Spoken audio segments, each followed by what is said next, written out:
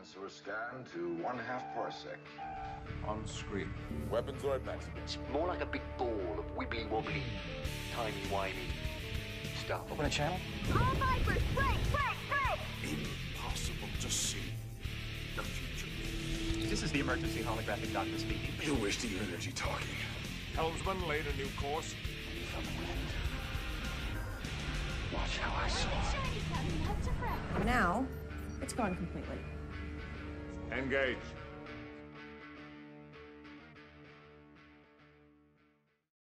Hello, and welcome to the Save Sci-Fi podcast. I'm your host, David, and literally 3 seconds ago, both my guest and my co-host bailed. I'm hoping they'll return in a second, but until then, you've got to put up with me.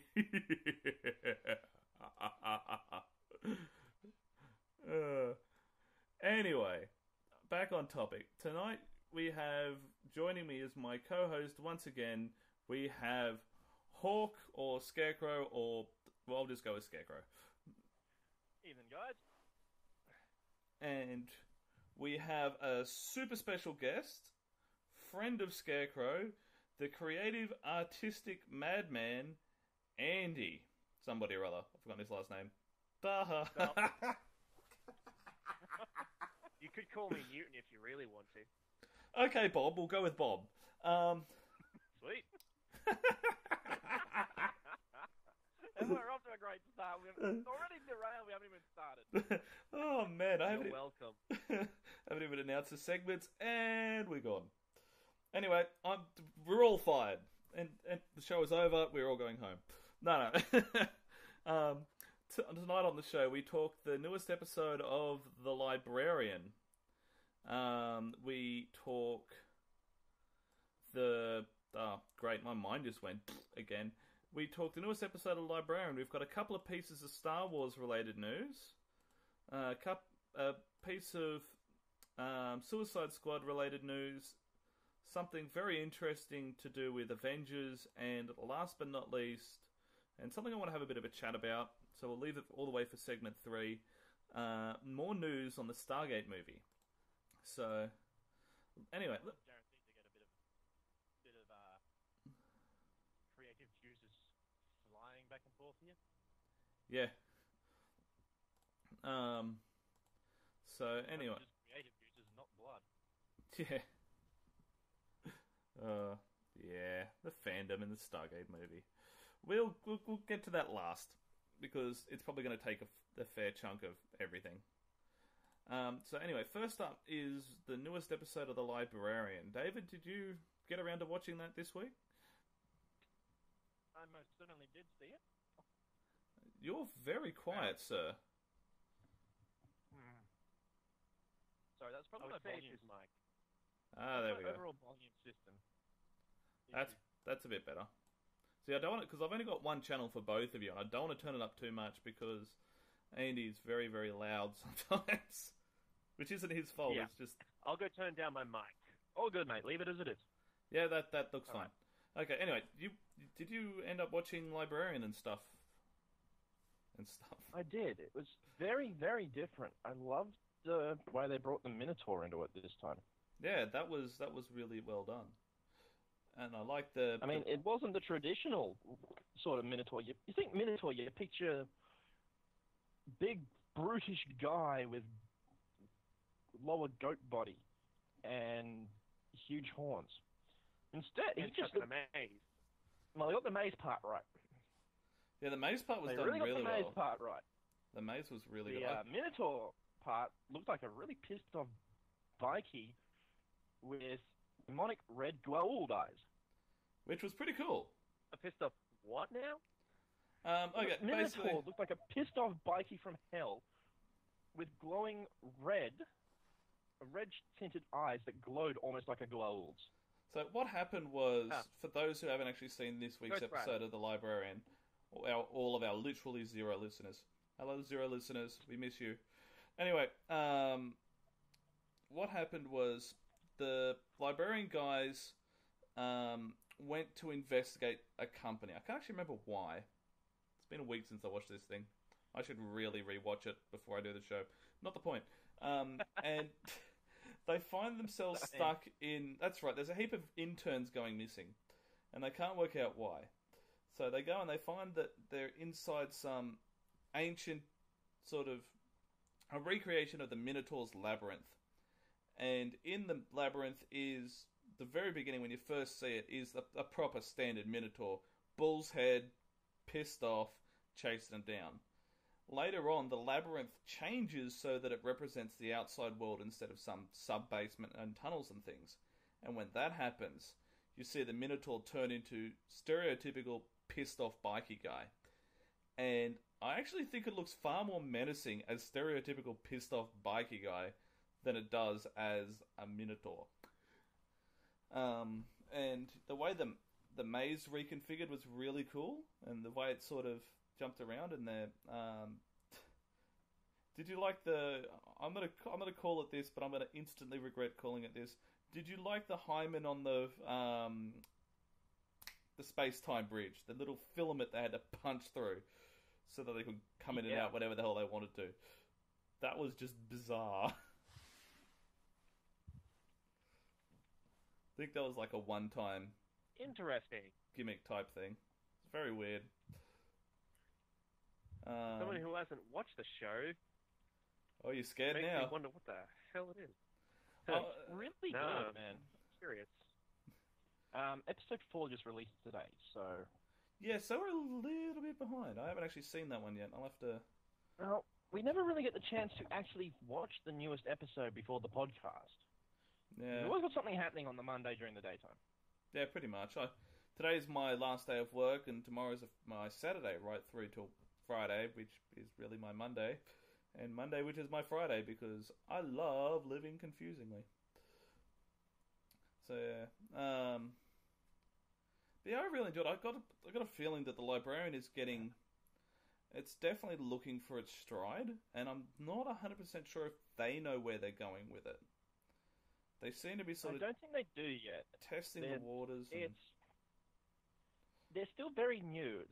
Remember the way that some other series tested the water early on? Oh yeah, a lot of sci-fi series. Well, this one I'd have to rate close to fantasy. Not the point. A lot of these sort of series take sort of a season and a half to really get their groove. And once they've got their groove, they tend to be fine. It's just giving them that time first.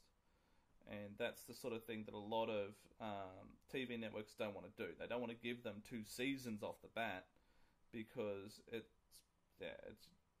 very, very, very big gamble, and they don't want to risk it. Yeah, well, they've... Like, if I'm going to reference this as a more recent series than, say, Stargate, I'm going to use The Last Ship. Now, they took that in directions that no one expected, and the first 2 or 3 episodes were really, really slow. Yeah. Like, they were trying to find which way they were going to take it. And then they found some sort of footing for it, and it just went nuts. Yeah. Is there any more of that coming? I can't remember. I don't know. know. Second season is confirmed and in production at the moment. Nice, because I know, what's his face? It was just a short 10 series. What's 10 episode one to start with. And... Yeah. What's his face from Chuck and Firefly's in it? I'm thinking Baldwin? Somebody? Yeah. Forgotten his name. He's talking the same guy who plays Wash? Yeah, what? No, no not Wash. Jane, wasn't it? Jane. He played Jane, and he played... Oh, here we go. Yeah. He's the XO of the ship. Yeah, he's the XO of the ship. So yeah, that was... So we have the obligatory badass in the command crew. Exactly. Now, to be honest, I didn't really like The Last Ship that much. I watched it right up to the part... I'm not even sure if it was the last episode, but I watched it right up to where they had to escape from that harbour and they blew up the reef. And they used tinfoil to sort of cloak where the ship was going to be. I think that's the last episode I remember watching. No, that was episode 8. That was? Okay, well then I've missed 2. But yeah, I just... See, I'm not a big fan of the... back to the US, but they might be they're a little late to make it back in time to save the captain's wife. No, okay. They do have the cure. Spoiler alert. You Yeah. get that all the time through here. If you're listening and you haven't expected spoilers from us, then I'm sorry, but that show has kind of been aired for the last 8 months. We've got a 1 week spoiler alert warning. If it's older than a week and you're listening to us, it's your own damn fault. That's pretty much how it works. Oh, on another slight topic, keep your ears peeled for next week, because we do have the Doctor Who Christmas special to cover in the next week's podcast. Yes, we will definitely be covering the Doctor Who Christmas special. And on the note of the podcast, we might be having another one tomorrow. I'm currently talking to one of the other admins, Michael, and we might be organising to do a special podcast to talk about Ascension. So keep your eyes on the Facebook page, and we'll be posting details for that as soon as we have them. It should be about 9 o'clock Australian time, or I think it's 6, 7 o'clock American USA time.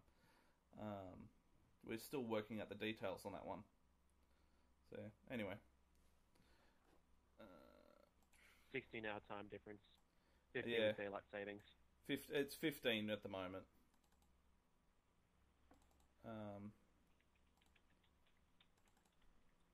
So, anyway, we're going to jump to our first ad break. It goes for about a minute. So, we normally do this just so we can grab something to drink really quick. We'll be back in a second. We'll catch you on the other side. Before there was dust, before the air became poison, before the companies, strays, dragons, smugglers, and thieves, will they prevail? www, the Star Crystal. Remember, dare to blink, and may all be gone. What's the best gift for the fangirl or fanboy in your life? Why, passes to HawaiiCon, of course. The 2015 4-day pass is on sale now through December 31st and makes an amazing present that will give out-of-this-world memories. You can get an extra special present via the Kickstarter campaign, where you can help pick the stars who will appear at the next event. You can choose stars from Doctor Who, Torchwood, Stargate, Firefly, and Farscape. To purchase tickets or more information on the event, visit HawaiiCon.com.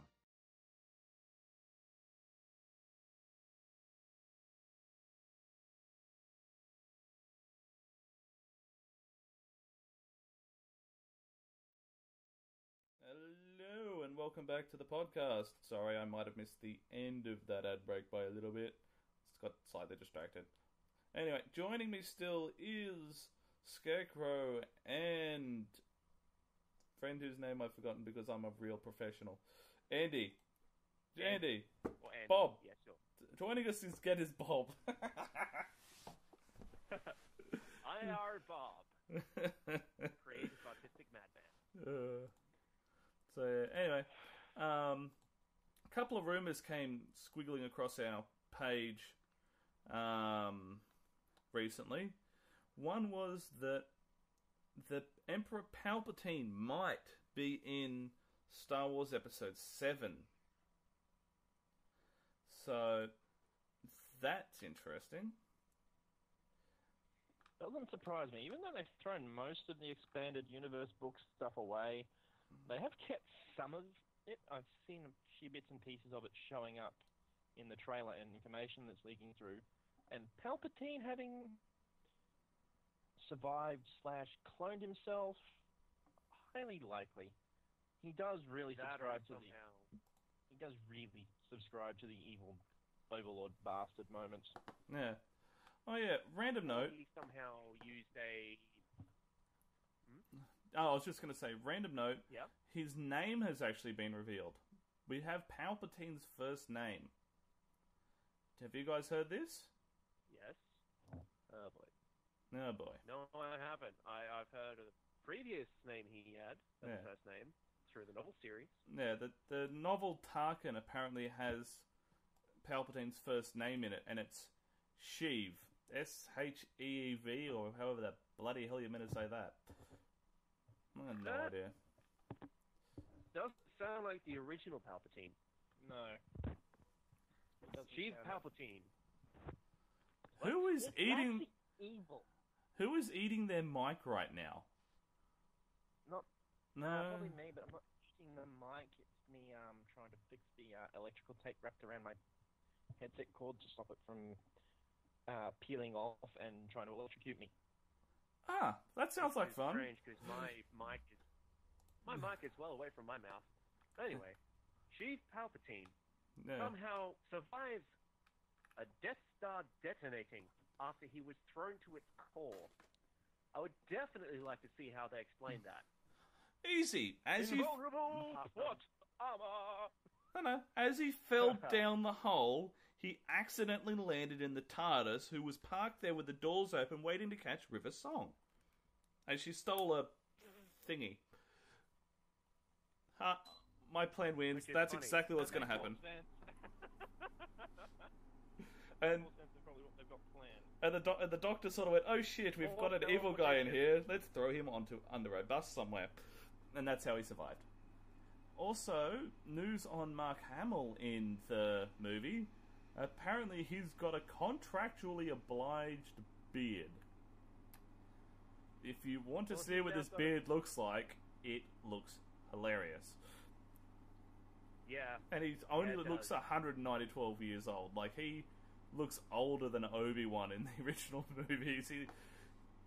I think. Well, he's now taking on the role of what Obi-Wan used to be, the instructor. Well, so, he sort of looks like he's aged catastrophically. Just in the past 12 months, he's gone from looking normal to 112. Anyway. Oh, maybe he's actually taken on the role of Yoda. Yeah, he just... Impressed I am. And last... Luke Skywalker, my name is... And last but not least, and I think this is probably the biggest piece of Star Wars related news since Episode 7 was announced. Disney is currently working on, with the use of the original prints, a Blu-ray release of the original Star Wars movie in their original cut with their original sound effects, no Lucas tampering at all. So it'll be, this is effectively a collector's edition for the purist. It's going to be A New Hope, Empire Strikes Back, and Return of the Jedi on Blu-ray. So it's going to be crystal clear-ish, I guess, with everything original. So that means Han shoots first. Do I have a hallelujah? Apparently not. Apparently not. All I have to say to that is one thing. Rule 37. Rule 37. Someone give that guy a bigger blaster. That's me face palming right about now. Yeah.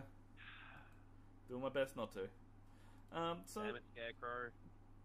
Based on what we've been told about Episode 7, which is somewhere around a bucket load of nothing, and the fleeting glimpses we've had here and there, what are you guys expecting? Is it the sort of thing you're going to go and check out day one, front of the line, in your helmet, because fuck it, why not? Or is it the sort of thing you're going to wait and sort of wait and see how it goes? And first things first, I never make it to the first of the line wearing a helmet bucket sort of thing. Yeah, I've seen your helmets. I know what they look like, and it does not surprise me for a second that you don't make it to the front of the line. The only line I can see you making into wearing one of your helmets that I've seen you wear is one of those witness stand-up lines that you see in the cop shows. To be honest, I wouldn't be wearing the helmet. A film like that, there's just too many people. I'm going to wait till it dies down.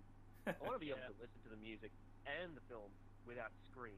Well, I'll only watch it 4 times, so... I leave the rabid helmet wearing to the wonderful members of the 501st.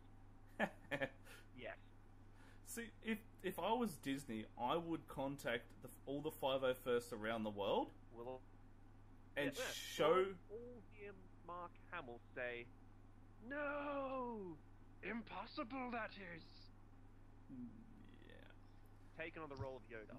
Well aware of that. Contact all the Fiverr-Firsts around the world and say, okay, Star Wars hardcore nuts, you get first sneak peek.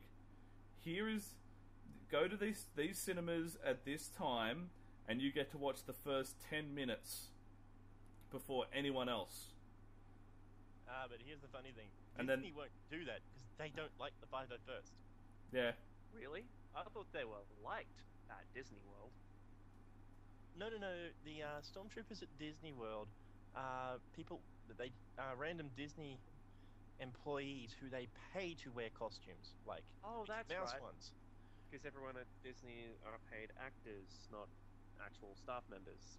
Yeah. 501st just wear it for shits and Janitors. giggles, and their stuff actually looks better than the stuff the Disney guys got. As it wasn't until Disney started putting the kibosh on the 501st guys that we started getting little YouTube clips like the twerking stormtroopers. Oh god. Complete with Darth Vader going, "Your twerking creates a disturbance in the Force." Seriously, Disney, when are you gonna learn? Don't fuck with the nerds. It'll end badly for you every single time. It just makes us get more creative.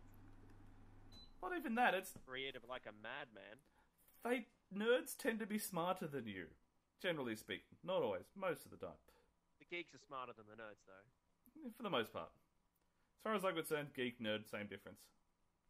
3. Yeah. Damn it, I was waiting for you to go, no, rah! I was thinking 3, 2, 1, nerd rage. Nothing. Most anticlimactic setup argument ever. Well, nerds and geeks versus Disney, we kinda don't care which title. Yeah, fair enough. It's one of those enemy of my enemy type deals. Indeed. Exactly. Yeah. The only thing worse, the only other thing that will get nerds and geeks united would be Star Trek reboot?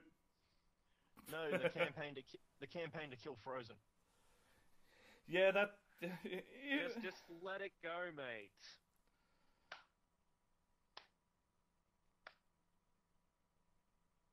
I need a shotgun. Yeah. I would love to let it go as soon as Disney stops trying to milk money out of it.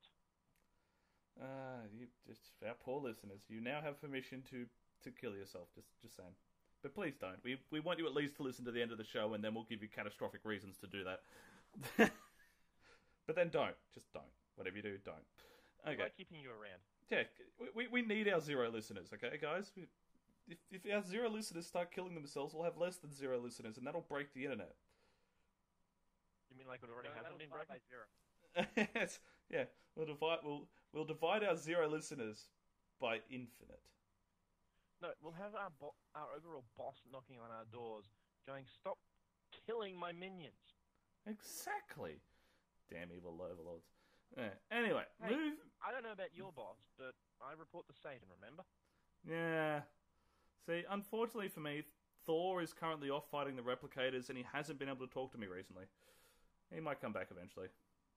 Probably in another body. And I won't tell the difference, and he'll get angry at me again. I have daddy issues. I'll sell tickets to the show, and I'll run a betting pool on just where you land this time. Fun. Okay, so I'll hide behind a Mary Sue and use some plot armor. And stay the hell away from that area. It's okay, I'll bring my +5 axe. God damn it, I screwed it up. Alright, anyway. Moving on from Star Wars, we have some Suicide Squad news. Normally, Stuart's the one that does this, but he's got family things to do, so he can't do it, so I'm forced to do the news. Viola Davis has been cast as Amanda Waller in the Suicide Squad. Originally, they were going to go with, not even joking, thank fuck they didn't, Oprah Winfrey. Oh, what the... I'm restricting my language here, but... What? Yeah. I was that close to just, probably putting a language tag on this particular... Oh no, don't worry. This video's got a language. This audio's got a language tag. Trust me. It's me that's talking. It's effectively my entire vocabulary starts with F and ends with K. I can make entire sentences from it. Oh, okay. So CNT doesn't matter, or SNT doesn't matter, or DNT doesn't matter. So C does. Just try and limit it to as few as possible. I try as few as possible, and I focus primarily on fuck. Okay. My question is this. Yeah. My question is this. What? It's DC. Who bloody blazers were they thinking that Oprah Winfrey could pull off the necessary level of badass? It's DC. Okay, so the character, the character Amanda Waller is effectively the not quite Fury level, but similar sort of thing. Where was it? Coulson. Yeah, probably more of a Coulson. She effectively is the one in charge of the team. Amanda Waller is a former congressional aide and government agent, often placed in charge of the Suicide Squad, a semi-secret government-run group of former supervillains working in return for amnesty. So, the one who they cast was what's her face, Viola Davis. Most people will know her from How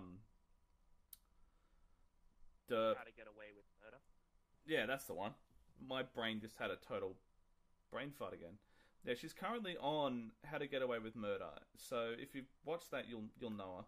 She's African American and looks, well, in the picture that they've got here, pretty cool. But seriously, Oprah Winfrey, DC, are you seriously trying to break the comic book superhero movies? What the shit? They probably actually if it was Oprah Winfrey, there'd be more like Mama Waller here, not to be badass, but to everyone's careful, don't worry. Yeah, well, admittedly, everyone gets at that, and you get at that, and you get at this, and well, everyone gets something. So the only plus I can see with Oprah Winfrey is A, she can't act for shit. B, she is very well known in the States. Outside of the States, not so much, but inside the States, she is ridiculously popular. So that name alone will draw people in. However, the acting side of it, she just doesn't have the stare needed to look like the badass leader. She's very much lacking in that department. But other than that,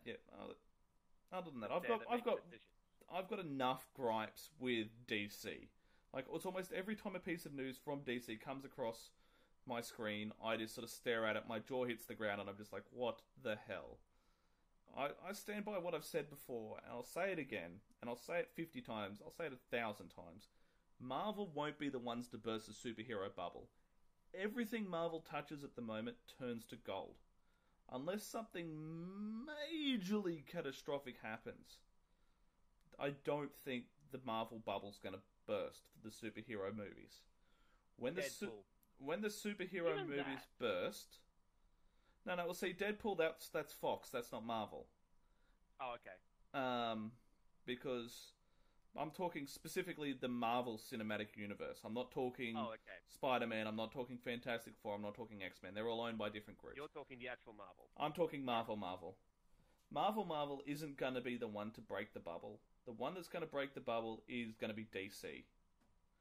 Because you look at what DC is doing compared to Marvel, and they've got a fractured multiverse which is just getting more and more scattered. And for the casual viewer, it's going to be really hard to follow two different Suicide Squads happening at the same time. Because you've got one on Arrow, sort of, and one on the Suicide Squad movie. Right now, the DC universe is so scattered all over the place that I think if anyone can burst it, DC will, and they'll do it by spreading themselves out and having 20 different characters of the same name. And it's going to be the same character but in a different story, and it's just going to turn into an absolute cluster. Whereas Marvel, on the other hand, with the exception of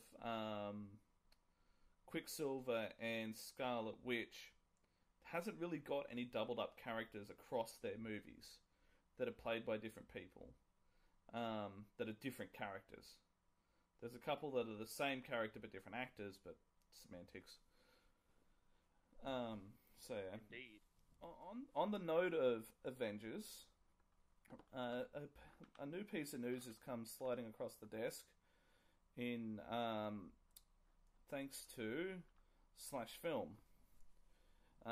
Slash Film interviewed Joss Whedon again recently about Age of Ultron, and Joss Whedon described it this way: the cast is bigger, the scope is bigger, we have more to work with. Not that we're trying to spend more. In fact, we're trying to avoid bloat wherever possible. But with this, we're on a broader canvas. We're in more countries. We have a bigger world to work with and a bigger world for them just to be in. Once they exist as a team, we have to deal with what everyone thinks about that and what that means to the world. So it's not as simple as it was. Later on, they got talking about the origins of him, Joss Whedon, coming in to work on the movies. And he said, before I took the first job, I said, well, I don't know if I'm right for this, or if I want it, or if you want me. But in the second one, the villain has to be Ultron, and he has to create the Vision. And then that has to be Bettany. For those who don't know, Paul Bettany is the guy that voices Jarvis in all of the Iron Man movies. And in Marvel canon, when Ultron is created, he creates the Vision and puts Jarvis's AI program into the Vision, bringing him to life. And I think that's going to be really cool to see Paul jump into that role. Role of a villain, all a win. So, well, the Vision's sort of a good guy and a bad guy. So it's going to be interesting to see how they go about that. It'd be nice to actually give Jarvis a major role. Yeah. More than just Jarvis witty comments at the random skank of the night that Tony picks up. Yeah. Well, not only that, he's effectively Jarvis, do the thing guy.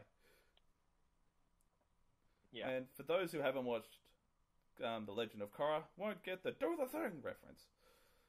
Those who have are probably staring confused at whatever they're listening to this on. And I don't blame them. Yeah, that was even left field for me, and I gotta admit, I haven't seen Legend of Korra, and I don't want to see Legend of Korra. Legend of Korra is actually really good, but not sci-fi, so not the point. So that actually, we're actually ahead of schedule a bit. I noticed. Yeah. Wait, what? I know. Yeah, we haven't even taken an ad break. So right, I know what's gone wrong. We're lacking Stuart and his off-topicness. Yeah, the random jumping onto whatever random topic he feels like talking about. Still, yes. Before we go to our ad break. Yep. I've just seen the plot for this week's The Librarians. Okay. So spoiler free. May have spoilers. Spoiler free version. Spoiler free version. Spoiler free version. This is pretty much the same sort of thing you'd get in your local TV guide. Okay, well, we'll go with that. That's fine.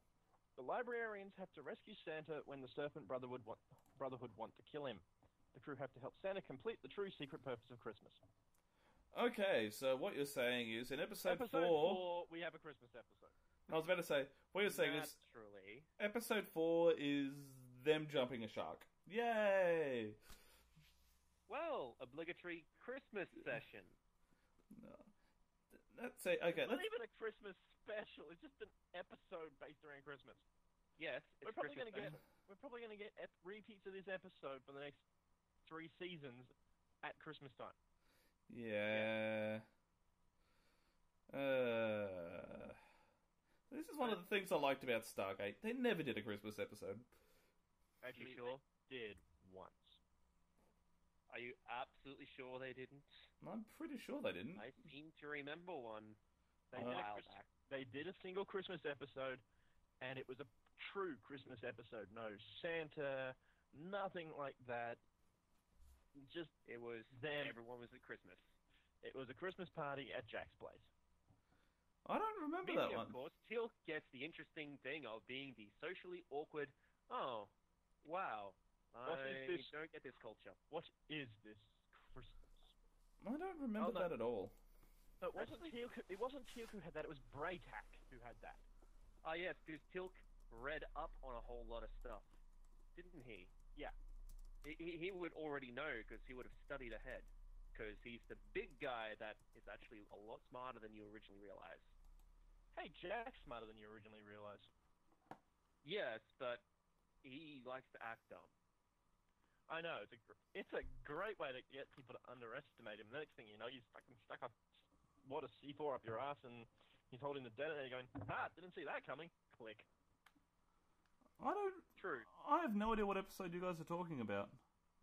It was all of 30 seconds at the end of one episode. I think it was in something like season 6 or season 7. Ah, okay, that's probably why. Yeah. Oh, that's right. Yeah, it's Braytac. Now I remember. Who hadn't actually studied up on Earth cultures and customs. Yeah. All right. We better do this ad break before we really get started on the Star Trek stuff, on the Stargate stuff. Yeah, we could. Indeed. We should. Anyway, we're jumping away to another really quick ad break, about a minute. Catch you on the other side. Before there was dust, before the air became poison, before the companies, strays, dragons, smugglers, and thieves, will they prevail? www, the Star Crystal. Remember, dare to blink, and may all be gone.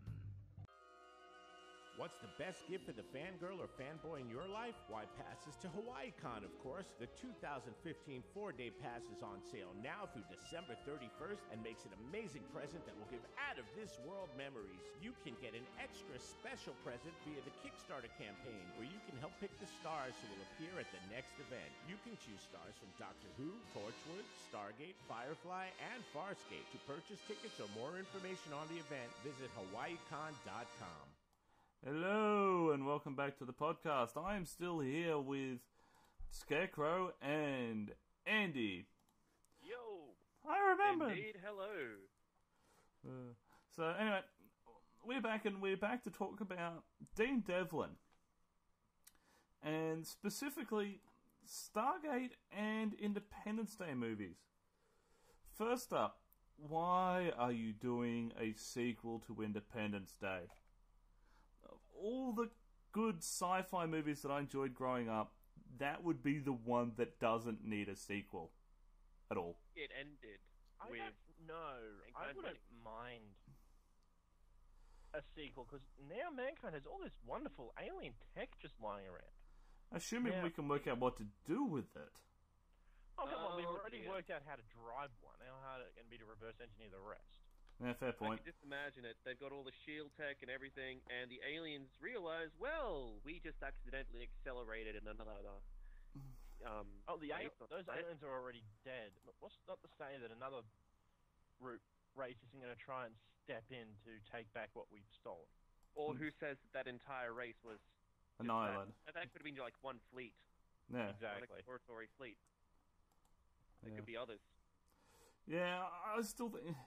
Like, there's a few movies out there that deserve sequels that never got them. Just because I can't think of any doesn't make that any less true. And there's here's one. Predator. Spaceballs. What? Oh, Spaceballs. Yes. Oh, that's a sequel. Actually... Spaceballs 2, The Search for More Money. Yeah. Spaceballs 2, The Search for More Fail. No, Spaceballs 2, The Escape from the Planet of the Apes. No. So I could actually see it called Spaceballs, The Search for More Money. I could see them calling it that just for the lol value alone. Because it was already mentioned in the movie that it would be called The Search for More Money. And Mel Brooks would probably do that. Now, Mel Brooks, do it, please. For the fans and the lols. The only problem with Mel Brooks is he went a little bit crazy. Putting it nicely. Kugula Kaka is probably a fairly apt description. You have to be a little crazy to be, creative, don't you? Yeah, there's crazy creative. Then there's... Oh, look at all the unicorns! And no, not referencing Gundam there. Wait, didn't Mel Brooks have something to do with My Little Pony? He had something to do with My Little Pony. Sure. Not entirely sure, but that's definitely way off topic. Yeah. Suddenly, the bronies appear. No. Armory, access granted. Bad bronies, go away. Oh, did you know there was a Spaceballs the animated TV series? What? Yep, I have it on my computer, and oh my god, do not touch it. If you do have it, do yourself a favor, destroy the discs or VHSs, delete all copies of it, and then proceed to drink yourself into oblivion. I recommend absinthe. Yeah. Okay. You can. It's actually funny. It's actually funny. You could follow his descent into madness on his IMDb page. You got Spaceballs. Then you've got Look Who's Talking. Robin Hood Men in Tights. Silence of the Hams. Screw Loose. The Kids from Room 402. Sex, Lies and Video Violence. The Adventures of Jimmy Neutron Boy Genius as a voice character. Robots as a voice. Let's see. Spaceballs the animated series when he starts going totally off the end. And then we have... I thought he was in something else back here somewhere. No, I was wrong. Then you've got Special Agent also. Something like that.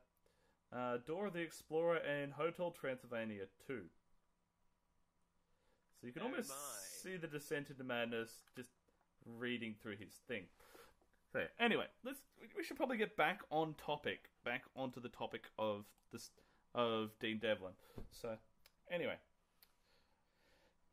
the main topic that I wanted to cover is that he has announced that the rebooted Stargate will be he will be working on that after Independence Day Forever Part 1, which is scheduled for release in 2016. So, the 24th of June 2016. So, that means the rebooted Stargate potentially could be as early as 2017. Now, I had a 3-hour comment debate with a guy on Facebook. This is specifically for you. When a story starts from the beginning, it is called a reboot. Regardless of if it goes into the TV show or not. If it starts again, meaning again, start meaning boot. Because that's what you do when you start a computer, you boot it. Therefore, restart is reboot. It is simple fucking English. Sorry for blowing out people's ears. We've all wanted to do that at some point or another. It was indeed 3 hours of attempting to explain to him basic English and him sitting there going, "Nah, it's not a reboot." Why isn't it a reboot? Because it's not a reboot. Why isn't it a reboot? Because they're not doing the TV show. What about when Star Trek restarted? When are they making the TV show for that? No, that's right. I said, what about the Star Trek reboots? They're a reboot, aren't they? He's like, yes. I said, oh, when's the TV show for that start? Oh, it's not a reboot. But you just said it was a reboot. No, I didn't. Comment had been deleted. I pasted a screen grab of the comment. Said, really? You're deleting comments now? I'm nice to see how intellectually honest you are. 3 hours later, he finally said, okay, so it's a reboot, but I'm not going to call it a reboot because it's not a reboot. And I went, but the sentences and the words, they're just... I think his goal was to make my brain melt out my nose. He's fairly successful. I don't get the feeling that this guy was probably a fan of Jonas Quinn. Well, this guy was... Put it this way. According to him, and this is from some stupendously obscure reference, not even joking, this is from a reference in a Stargate role-playing game book that I can't remember the name of. In that book, they claimed that Ra was originally an Asgard that had been taken host by Goa'uld. And that the alien that we see in the original Stargate movie is actually the Asgard body dying from a failed blending. And then Ra moved from the Asgard body to the humanoid body. And I said, what about at the credits when the bomb goes off and you see the human body dissolve and it shows the alien body?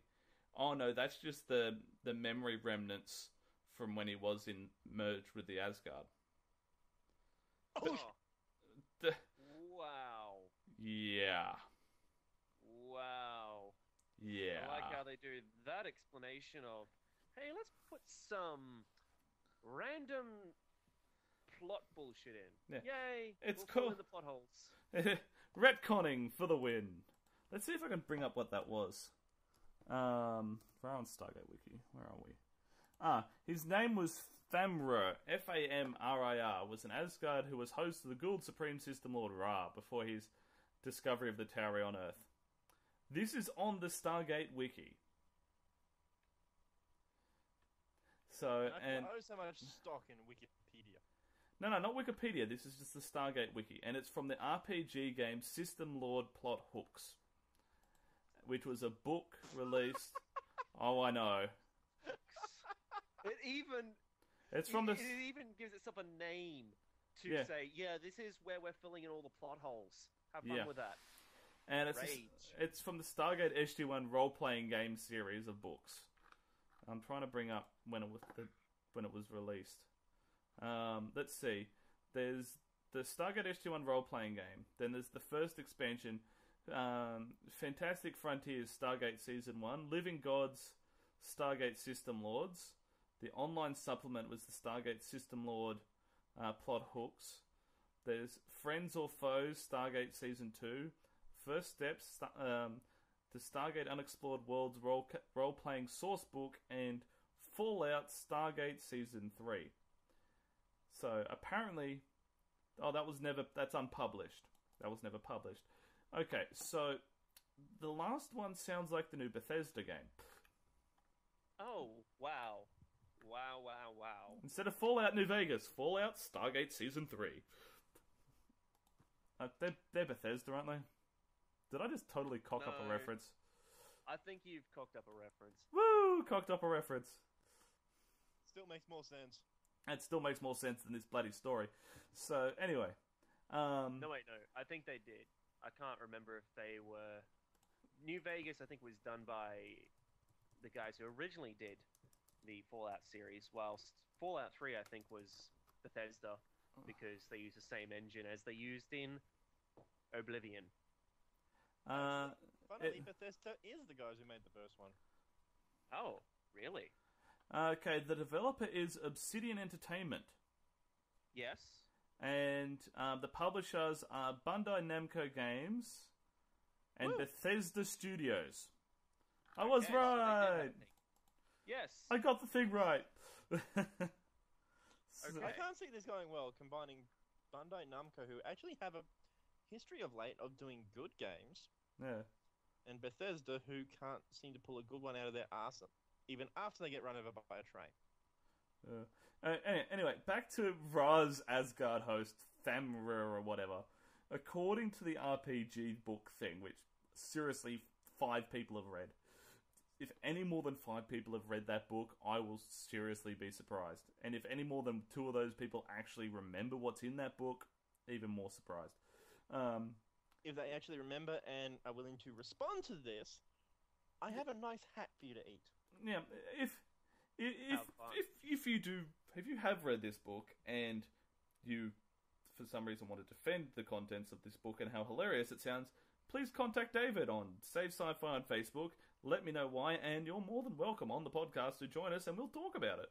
Because I'm curious as to, just seriously, what the hell? What the fuck were you smoking when you bought it? Yeah, no, I won't go that far. Or if they didn't pirate it. Yeah. Anyway, so back to the details from the book on the wiki. It is unknown what, if anything, Ra intended for the fate of Femra, but he was soon spirited away by a Tok'ra operative within Ra's ranks. The Tok'ra managed to get Femra back to his people, and the Asgard welcomed him back into their fold. Using their advanced technologies to heal his body, what they did not manage to heal was his mind. The memories he had gained since blending with Ra's symbiote drove him mad, and so he started upon a campaign to wipe out every last guild in existence. Due to his madness, he cared little for any innocents who got in his way and simply led as many reckless assaults on the system lords as he could. So, yeah. That is everything that there is there to do with Femra. Wow, that In sounds other like words- a really bad ex-girlfriend. Yeah. I was about to say that sounds like my ex-wife. Oh. Or me after the ex-wife incident. God, you just ouch right there. Yes. Wait, you were married? Trigger warnings? No, I wasn't. I was just saying trigger warnings to anyone out there. Okay. Yeah. Wait, something really funny happened the other day. This is totally off topic. We've got about 8 minutes left, so we've run out of stuff to talk about, so I'm just going to talk about whatever. Where the hell is that noise coming from? Which noise? Okay, so it's just me on my end. Don't worry. What's the noise? I'm getting a really weird buzz. Oh, okay, that's probably my USP. Okay, well, I'll let you... I'll just leave that alone. Anyway, so we had the Matrix movies come up against the Star Trek movies in the Ultimate Movie Tournament. Oh, here we go. It was Star Trek... what's it called? Insurrection, First Contact, Generations, and Genesis. So 7, 8, 9, and 10. So basically a whole lot of movie bullshittery versus a whole lot of movie bullshittery. Yeah. So I put my money on the Star Trek stuff because they were actually enjoyable. They didn't require a complete brain. Yeah. Well, see, I didn't mind the first Matrix. The second Matrix was average. The third Matrix was pretty crap overall until the Siege of the City, and that was pretty epic, in my opinion. Anyway, I expected effectively Star Trek to win that. And right up until about an hour before it ended, the Matrix was winning by like 2 votes. And then out of nowhere came the Star Trek fans, and it just got smashed at the end. But because there's more Star Trek fans than there ever will be Matrix fans. Because when you think about it, Star Trek still came first, and just like Han Solo, it will have shot first. Yeah. Well, another weird one in the tournament that happened. Another weird one that happened in the tournament this week was Contact versus Enemy Mine. Now we're getting classic here. I expected Contact to survive a lot. So we'll put it this way: Contact lost, Enemy Mine won. I expected Contact as one of the classic hard sci-fis. Like, it sits right on the hard end of the sci-fi spectrum. I expected it to absolutely annihilate Enemy Mine. Now, admittedly, I haven't actually seen Enemy Mine. I have. So I'm not exactly sure what it's about, but I honestly expected it to be knocked out last round. I'm definitely going to have to watch it now that it's beaten Contact. But the majority of people... Do you want me to give you a small information thing on what Enemy Mine is actually about? Not spoilers, just a general synopsis of it. Okay, sure, go for it. So, he's a space fighter pilot, and it's the generic, they're against the aliens and such. Their station comes under attack. He's sent out to help combat it. It has some pretty cool fight scenes in it, in terms of space combat, considering how old it is. However, he crashes on the alien planet nearby that really has no real life on there. And no food, no nothing, no supplies, until he finds the alien who has crashed, who has the food, and the supplies, and the survival stuff. How he and his enemy have to survive on a planet that has no life, and they don't speak a lick of each other's language. That actually sounds like an interesting movie to watch. I'll have to go down and you wonder and why it won? grab a copy.